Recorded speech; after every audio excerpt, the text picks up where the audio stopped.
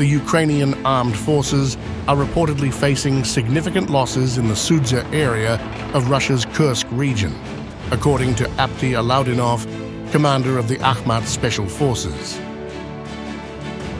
Speaking to RIA Novosti, Alaudinov revealed that his forces inflicted heavy damage on Ukrainian troops during recent combat operations. Well, the situation here is generally work-oriented. Of course, to say that everything is perfect and beautiful, that's not the case either. Yes, there are many work-related issues. The enemy tries to push through daily, though in recent days they really suffered very heavy losses. Specifically in our Sudzha direction, you could say they've even quieted down a bit. At the same time, if we talk about the Kryvyi Rih direction, meaning further down our front, it looks like the enemy has been actively trying to push through these last few days to distract and halt our offensive forces, which just liberated around 10 settlements. Meanwhile, other units of ours are slowly advancing, liberating one settlement at a time. Overall, it's a working atmosphere where we are steadily pushing the enemy back, destroying them, and in the end making it clear that, no matter what, they won't be able to hold out here for long.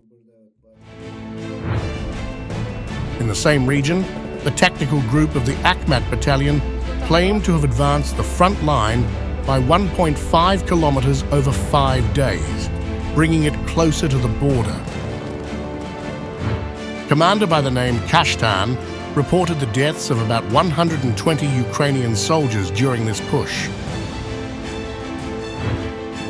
Well, it's roughly around 7 kilometers wide and about 1.5 kilometers deep in the direction. This is the area occupied by the enemy, so to speak, on this particular section that you've now liberated. Over these 7 kilometers, how long did the enemy resist? Was it a network of strongholds, correct? Yes, there were strongholds. But there were also moments when they didn't have time to dig in. They had groups of 8 people in large numbers. They were working in different directions, but slowly, we identified them, pressed them, and wiped them out. How about the size of the unit? How many were eliminated, right? Well, to be precise, about 120 or so.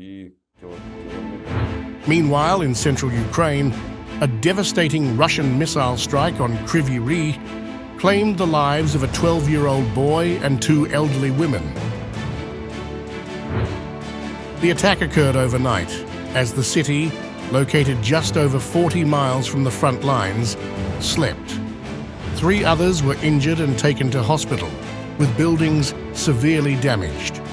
Kryvyi Rih, a crucial steel production hub, has been a frequent target in the ongoing conflict.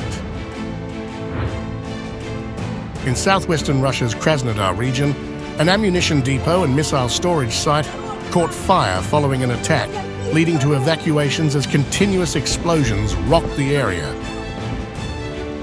Videos posted on social media showed bright orange clouds lighting up the night sky, with repeated detonations heard in the distance.